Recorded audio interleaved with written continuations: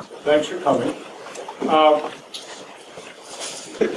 I'm happy to give a stand-up talk. I've done a bunch of these on this topic in recent years at a bunch of different places, but I'm probably more interested in having a discussion. So I'm going to start a talk and go for a little while, but I'd be pleased if you would stop me, raise questions, make points, interject comments along the way, or take the discussion in a direction that would be useful for you. Targeted killing is it's nasty business. However it's performed, for the U.S. government, the pace of targeted killings has, of course, increased dramatically in the last few years. In the Obama administration, the use of these sophisticated drones and their technology became sort of a contemporary weapon of choice for responding to terrorists and insurgents who would cause civilian deaths. Using the technology and the weaponry, I think, makes it incumbent upon us to see to it that the weapons and their use are subject to a tightly managed and accountable set of legal controls that are as transparent as possible. I suppose that's as close to a thesis statement as I can come, and I'll come back to that a little bit later. I do have some slides here that I've used that might generate some discussion, and maybe we can work from those. I did bring last week's DOJ white paper, and I've spent some time looking at that. We can talk about that. Talk about the recent suggestion that courts be somehow involved in this targeting approval process. You can talk about anything you like. Here's some pretty divergent comments on the use of this weapon. Now, of course, Mr. Panetta is just getting out from under the Department of Defense, but when he was CIA director, he called drones the most precise and discriminating weapon system in the history of warfare. I suppose Panetta was not known for understatement, and that's not understatement, but it's out there. My friend and colleague Mary Ellen O'Connell at Notre Dame is not a fan of what the United States has been doing with targeted killing and drones. There simply is no right to use military force against a terrorist suspect far from any battlefield. We can come back to her view. She had an op-ed in the New York Times just the other day reiterating the same points in response to Mr. Brennan's testimony and his confirmation hearings to be CIA director. And then here's the ICRC. Use of a drone to strike suspected terrorists in Yemen. The Yemen case was a 2002 case. I'll comment more about that. They call it an extrajudicial killing that was likely a murder under domestic law. Well, they're pretty divergent points of view. Here are the two systems most often discussed and most commonly in use today, the Predator and the Reaper. Predator has been around longer, started as a surveillance vehicle. Our technology in the mid-90s, actually in the Balkans, made its way into Iraq and Afghanistan. It was weaponized after 9/11. The Reaper is a longer range, it's bigger, it has more firepower, capable of being mounted on it, and can fly a little bit longer at a little bit higher altitude. We could talk about the technology. I don't know much more about the technology than that. Some of you in the room may. It is important, it seems to me, to talk about terms. Since we're lawyers and we care about language, it's often the case that in these debates, language is used pretty loosely. My co-author and I tried a simple definition 10 years ago targeted killing is the premeditated killing of an individual by a government or its agents. We weren't thinking of drones when we wrote that. We were thinking of the old cloak and dagger kind of killings that sometimes have gone on in our history and in world history. Gary Solis, who's at Georgetown Law School, was thinking of drones, so he used a few more words to say something pretty similar. Intentional killing of a specific civilian or unlawful combatant who cannot be reasonably apprehended is taking a direct part in hostilities, targeting done at the direction of the state in the context of an armed conflict. That's a pretty fulsome definition, and it might be a good one to use. I think going forward, we could come back to this if we debate some aspects later. And if you did manage to take a look at the DOJ white paper last week, you'd see that their language and their argument is patterned after the criteria that Solis referred to in his definition. Finally, it's important, I think, to distinguish targeted killing from assassination.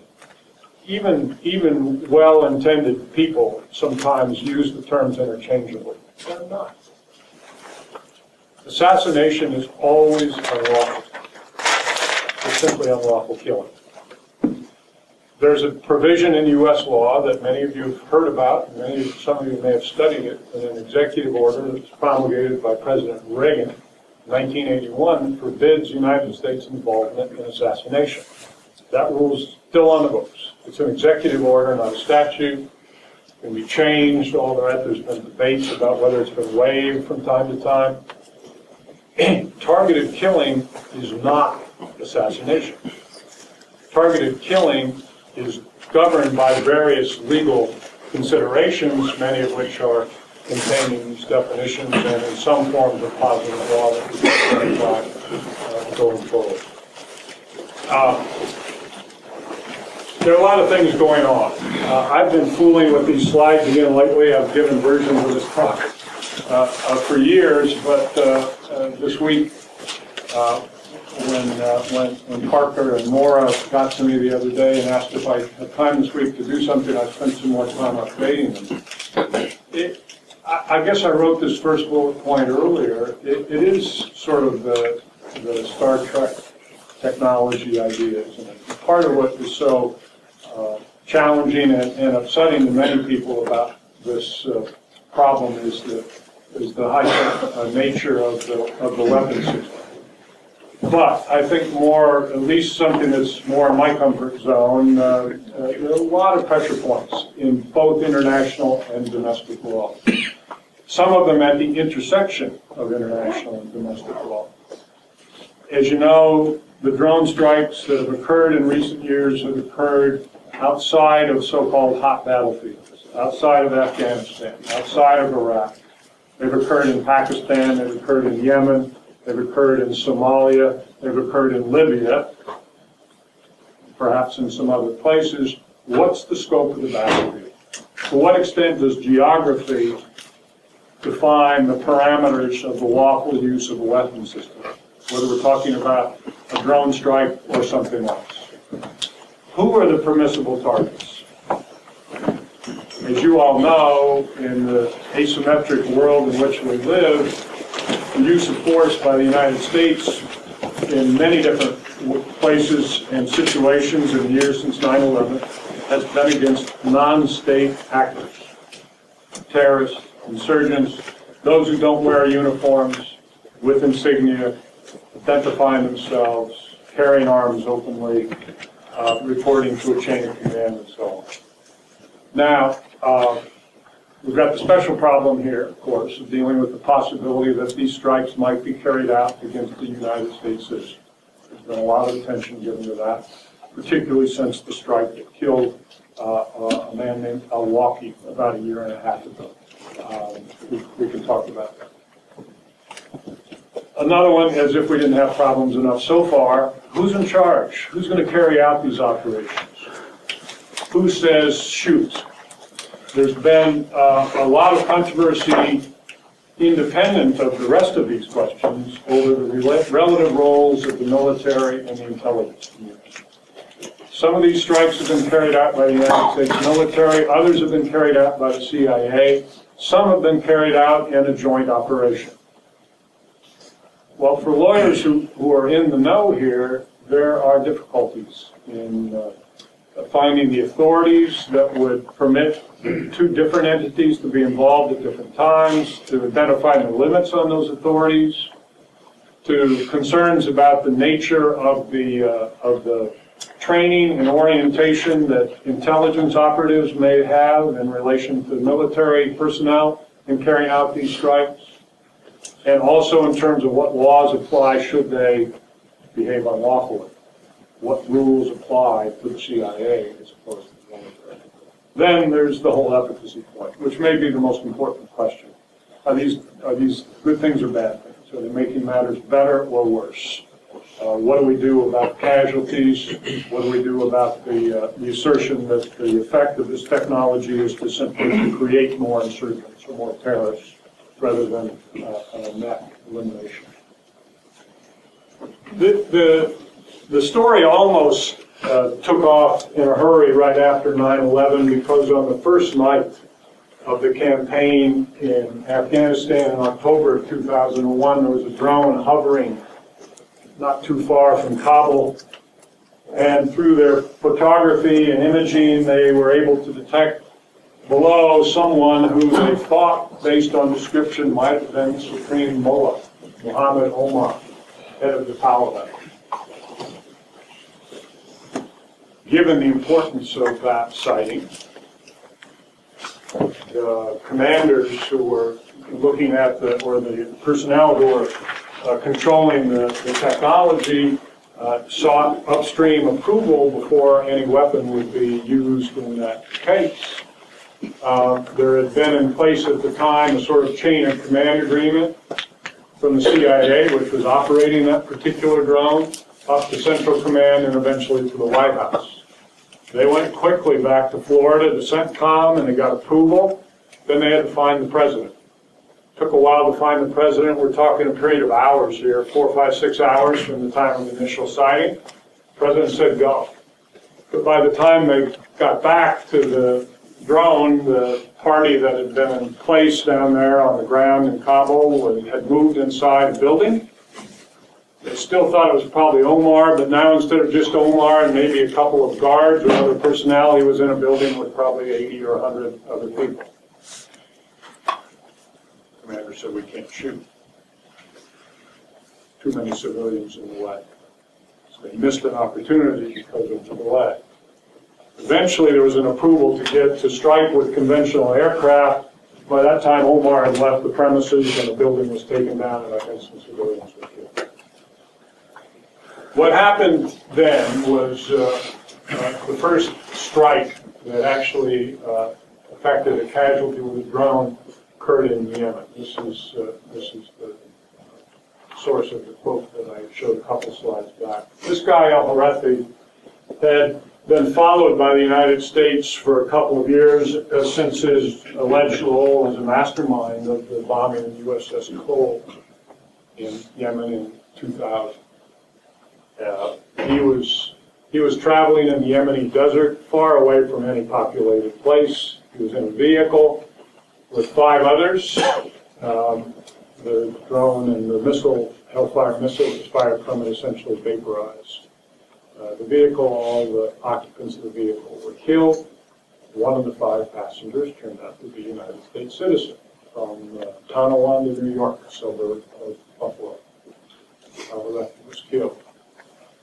Was that a battlefield? Certainly not.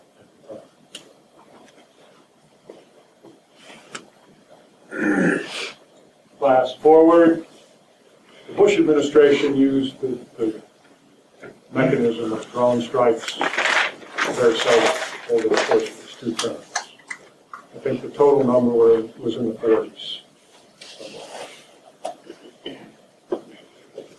By the time of the Obama administration, of course, the insurgency had changed. We're more or less out of Iraq. The war in Afghanistan had become a cross-border war in Pakistan.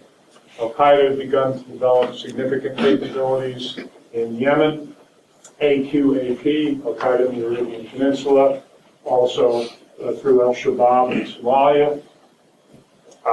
You see what Panetta said in 2009, again, not a man prone to understatement.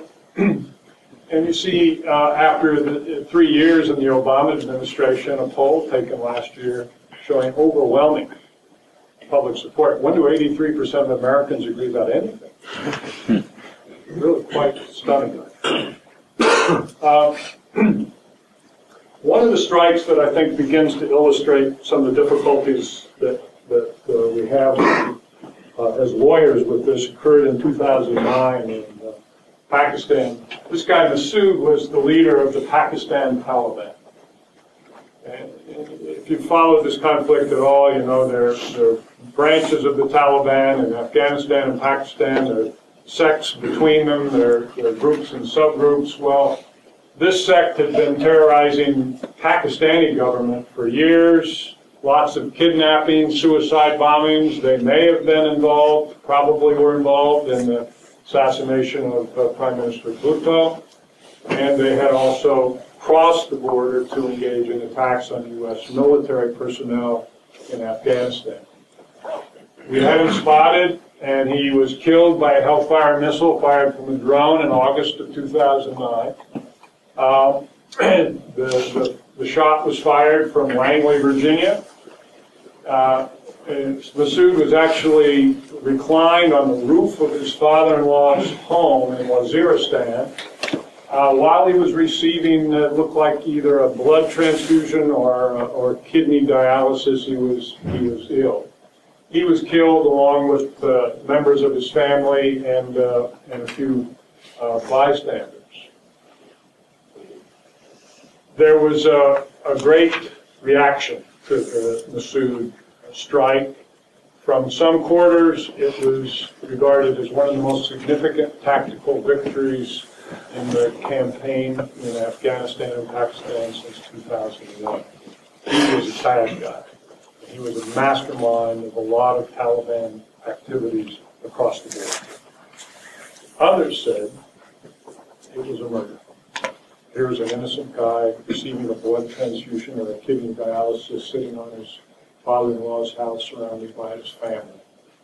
Why didn't we go in and arrest him? He was in Pakistan, not Afghanistan. At the time, very few people claimed that the United States was engaged in an armed conflict in Pakistan, noting that we were in Afghanistan. The shooter, it was the CIA that pulled the trigger this time, not the United States military. Was it an assassination or a targeted threat? Were we engaged in an armed conflict? Was he a combatant or was he perhaps a civilian taking direct part in hostility? Pause there for those of you unfamiliar with the basic framework of international humanitarian law or the laws of armed conflict. The basic dichotomy in the laws of armed conflict for persons is that you're either a civilian or a combatant. The word is simple. If you're a civilian, you must be protected. You can't be harmed. If you're a combatant, you can be shot.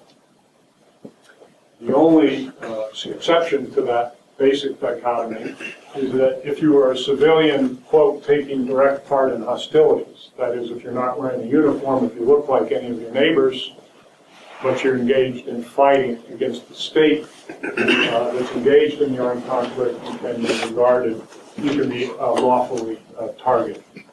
Masood was certainly not wearing a uniform and did not identify himself as a combatant, but was arguably taking direct part in hostilities. From the United States point of view, what began to happen in 2009 at about the time of the Masood strike is the development of more detailed legal support for the notion that the United States could undertake these strikes outside the so-called hot battlefields in affecting our national self-defense. The theory was and is, if you read the white paper last week, that the geographic boundaries of the conflict against Al-Qaeda, its affiliates, and those who spin off from it is not defined by geography, but defined by what they do. And if we are able to identify an operational leader of such a group in a place where he can be targeted without significant risk of civilian casualties, and where capture or arrest is not feasible, this is an important ingredient, then the legal authority may be found in the law of self-defense. The source of that law is partly international law and partly domestic law. That international law derives from the United Nations Charter, Article 51, which is the only exception to, other than Security Council authorization, the only exception to the rule that you can't cross a sovereign border to use force without the consent of that state. In domestic law, the self-defense rule springs from the President's authority as the Commander-in-Chief and part of his constitutional authority to fight defensive wars. The idea being that the concept of defensive war has evolved over time, and that it's now one that must take into account asymmetric characteristics of warfare and the realities that enemies that will be combating are not those who we would traditionally find on a battlefield in an isolated place. You probably know, generally I won't belabor this, but the war in Afghanistan was actively occurring in Pakistan at that time, and has since then in these various regions here. Well, to go back, the red line meant very little in those regions that are identified inside the green highlighted area.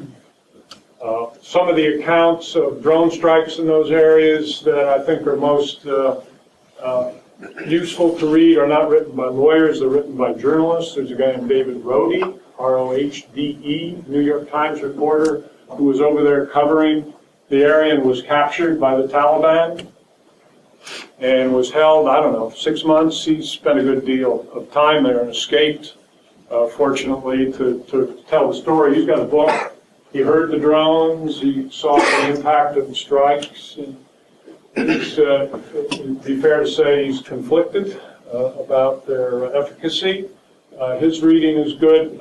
Peter Bergen has written some stuff about strikes in this area. You probably know Bergen from CNN, but he's got a lot of written stuff in book material as well as out on the web and at the New American Foundation. When we go outside, are we doing all right? Am I covering things that are worth covering? Anybody want to stop me so far? I've just got a few more slides. All right. When we go outside that area, here we were in 2011 in Somalia. We used drones to wound senior members of Al-Shabaab, which is an affiliate of Al-Qaeda in the Horn of Africa. In Yemen, again, the Al-Qaeda presence had grown.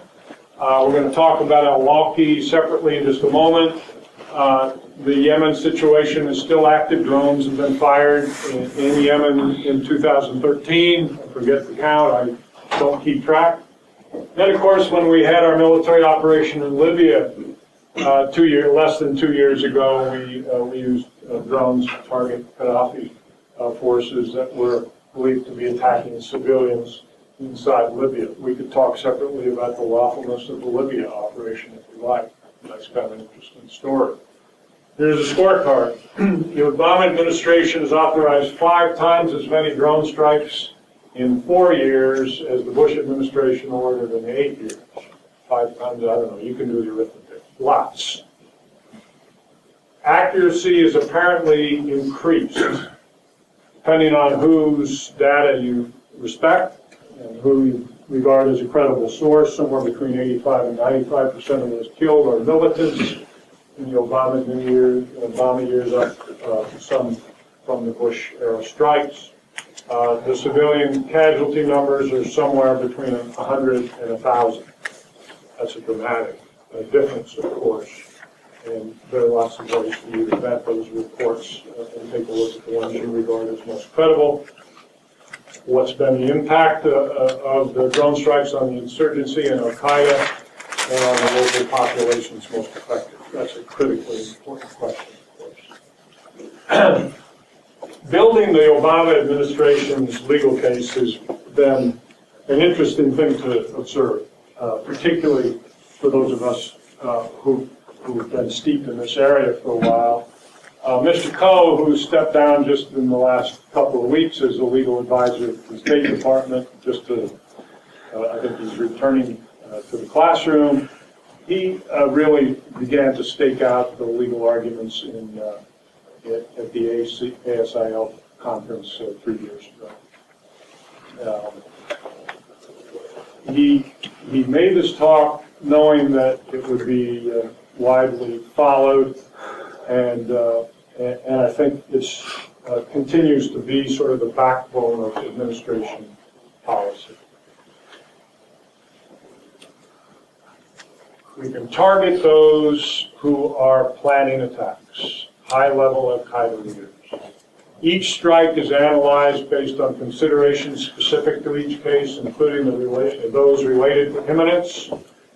Imminence is an important criteria if you read the white paper last week. The sovereignty of other states involved, and the willingness and ability of those states to suppress the threat to target poses. Bart, how do they define imminence? The white paper last week, it's a good question. I think I flagged it here. You know about the DOJ white paper? A couple of clicks on Google will get it for you. And you don't have to get the NBC News version with their logo every 3 inches. You can get a plain version now. Imminence.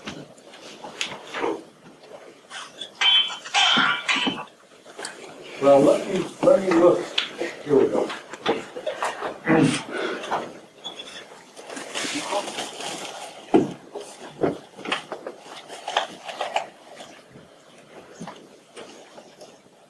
An informed high-level U.S. official must have determined that the targeted individual poses an imminent threat of violent attack against the United States.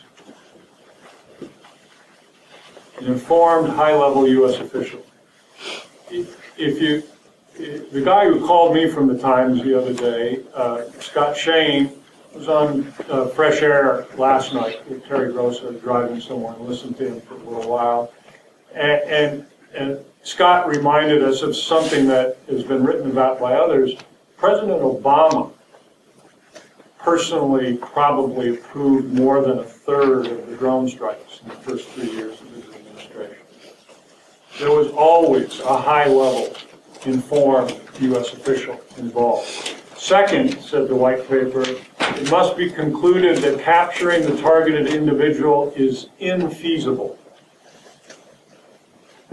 Well, Parker, you could have asked about the meaning of that term. Third, the operation would be conducted in a manner consistent with applicable law of war principles. Attention to minimizing civilian casualties, ensuring that the gains of the operation are proportionate to its risks. Imminent is the key criterion here.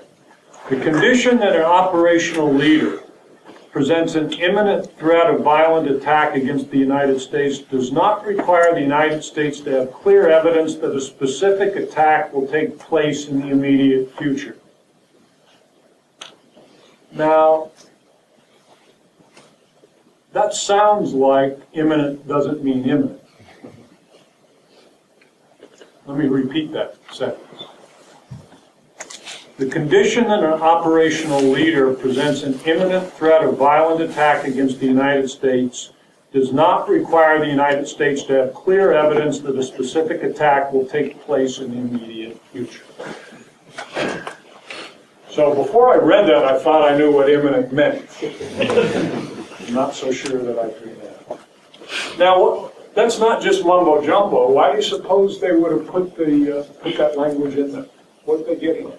What's the difficulty with the imminence criteria in a situation like this?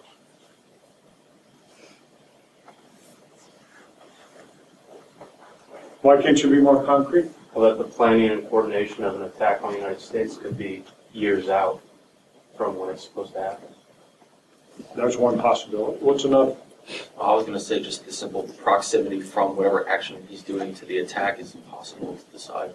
That's true too, maybe. Imminence is a quagmire. And you're dealing, of course, with a technology and weaponry that virtually instantaneous. But you're dealing with a milieu that is incredibly murky, difficult to pin down. Persons whose identity is very hard to fix, whose roles may shift from day to day, from person to person, which are very hard to track. Go ahead. But just to counter that again, I mean, in a war, unlike in criminal law, you don't need evidence, you just need a combatant.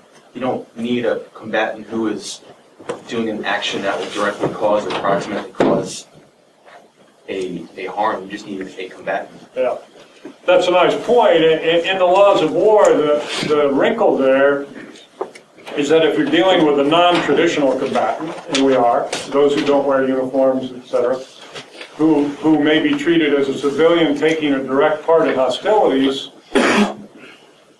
may have an opportunity to be immunized from attack when he goes home for dinner. Terrorist by day, family man at night. I'm being a little bit flippant here, but I'm just trying to make a point. The interpretation of civilian taking direct part in hostilities has been characterized over the years by the ICRC and some others in a customary law of war manual as requiring a continuous combat function, CCF.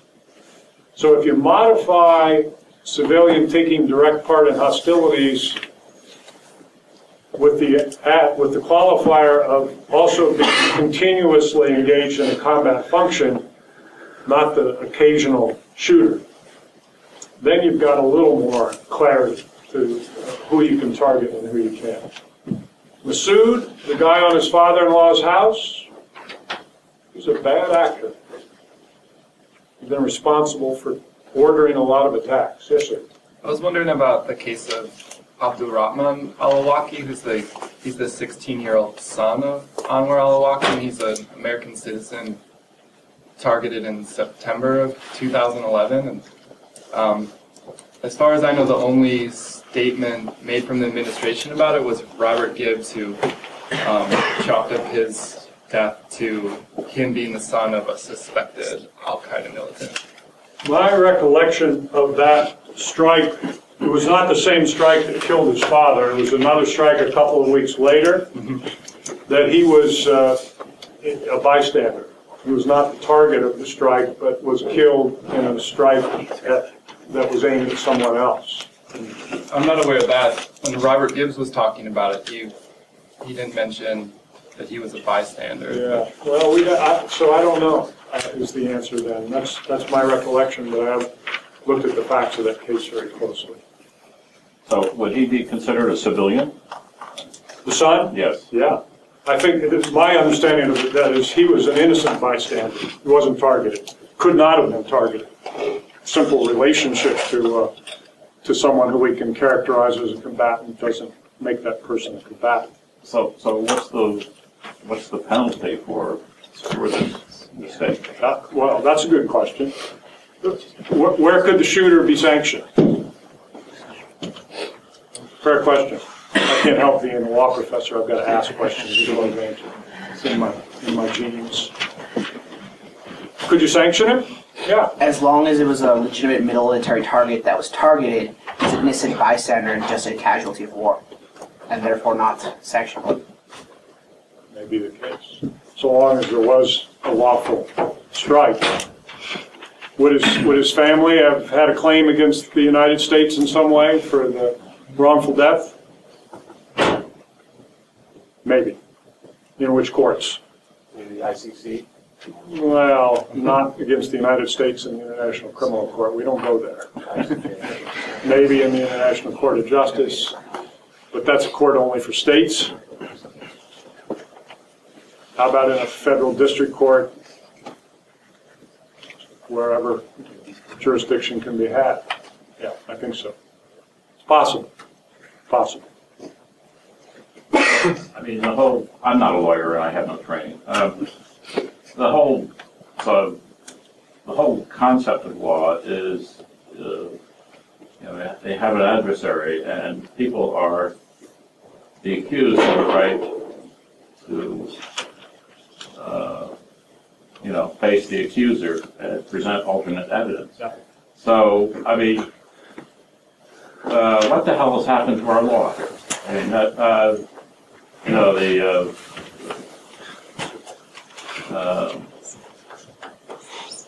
what has happened to it? I mean, we are all, if my neighbor says I'm a terrorist, how do I surrender to a drone? I think you're getting at one of the real core efficacy questions that's on the table now, and we can talk about it. I think the reporter that came to me last week called basically with that question in mind. Could we involve a court somehow to make this process more law-driven? A court that would somehow be involved in reviewing the coordinates or the target list or the identity of the target in advance. Would that make it better? Would that return a measure of propriety to the process that goes along with these crimes? Well, what's happened to the system that we have had since 1770, whatever? Yeah. What's wrong with that system? Well, some others here should join in that conversation. Yeah. I'd argue it's not a new argument. We had cruise missiles before we had drones, and sniper rifles before we had cruise missiles, all of which were long-range weapons and not always striking in hot battle zones. So I'd argue it's just a continuation and a new technology that has the same result. It's a different technology. It's more high speed. It's more remote.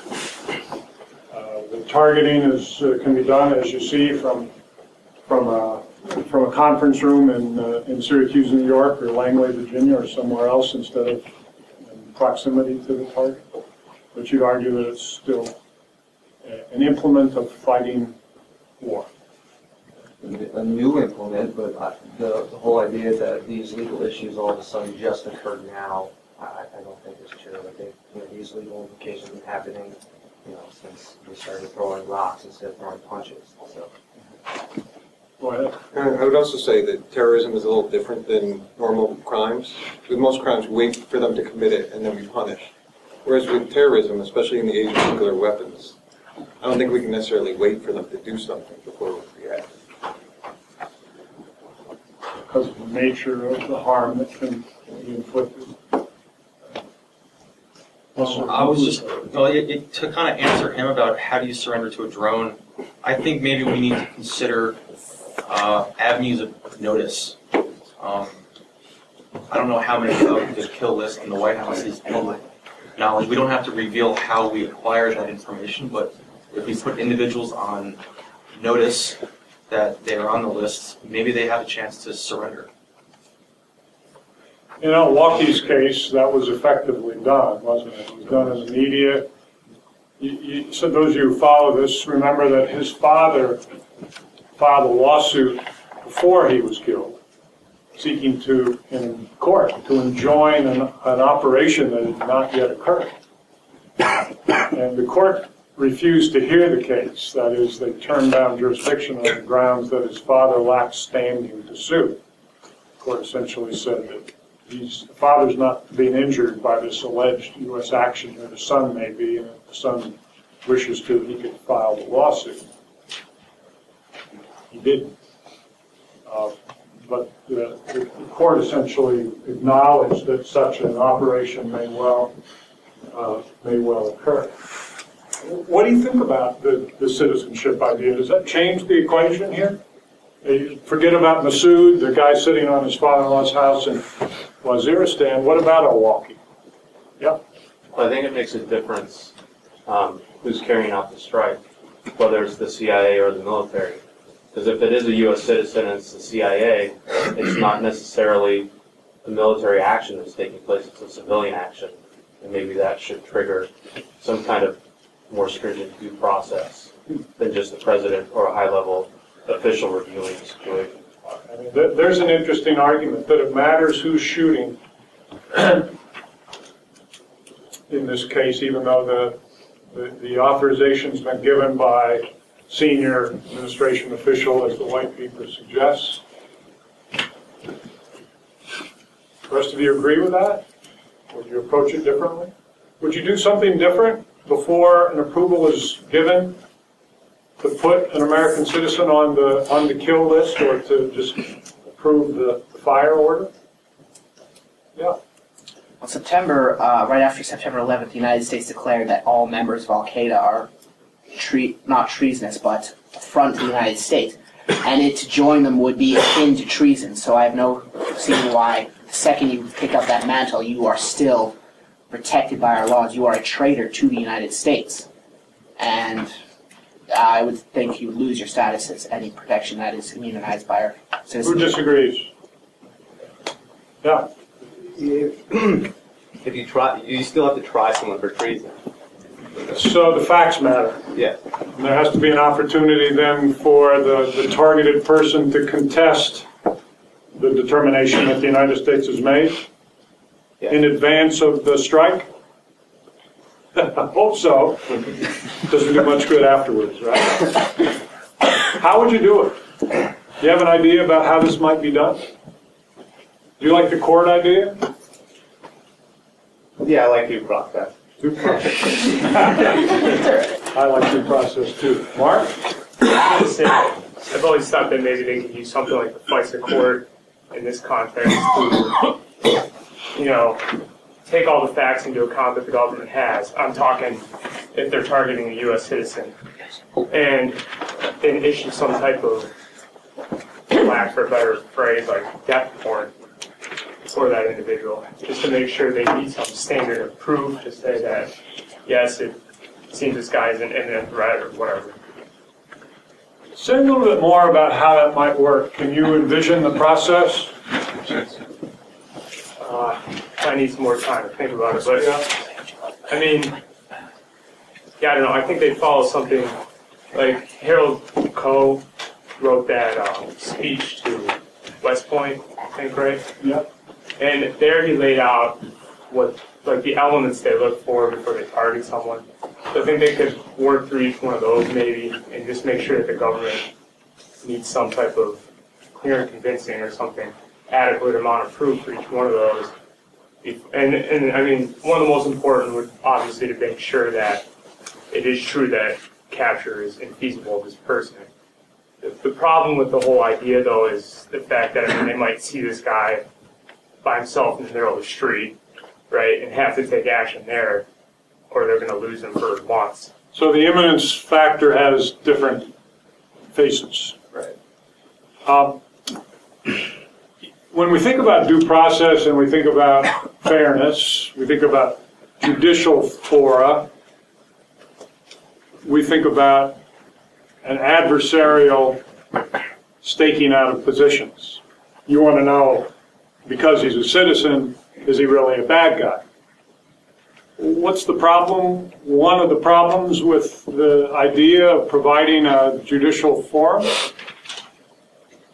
where's the target going to be?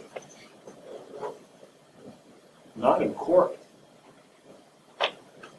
Not making his case.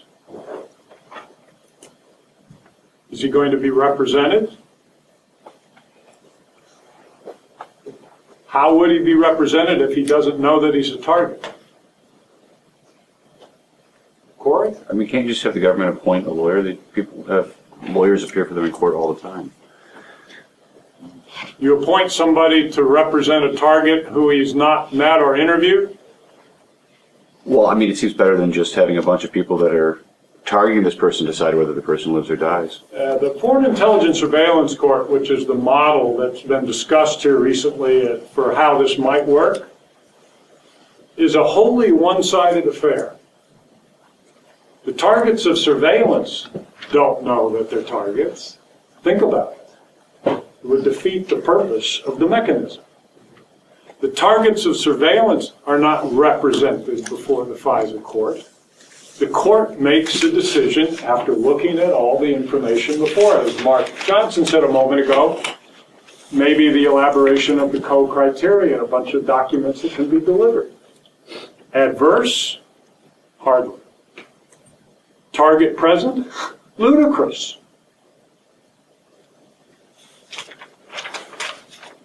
Would it nonetheless be an improvement over the system that's described in the DOJ white paper? I don't know. Well, I just wanted to point out or maybe suggest that these legal questions have been dealt with by the Obama administration through the drones program. This is what George W. Bush went through in detaining suspects, putting them in Guantanamo for years on end without trial, and then having many of those high-level suspects be released because there wasn't adequate evidence to actually put them away. And so Obama has dealt with it by not detaining them, not bringing them to Guantanamo, by ordering airstrikes. And even though as the most reputable report says that in Pakistan 3 children are killed for every one high-level militant, that's the way of getting around the legal argument. There's an argument that's powerful that suggests that the drone program is a substitute for detention and trial. We don't capture them anymore, we just kill them. Matt? Or, excuse me, Tom? I think that's the argument that I've been hearing a lot of this by all people of the Republican Party, more recently some like members of Code Inc.